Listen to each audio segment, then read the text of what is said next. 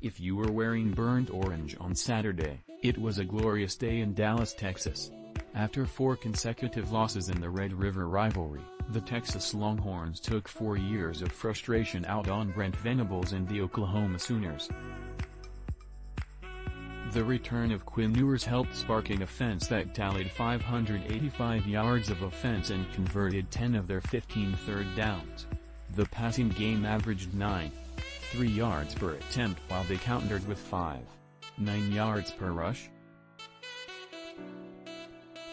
The team demolished Oklahoma in every statistic including on the scoreboard.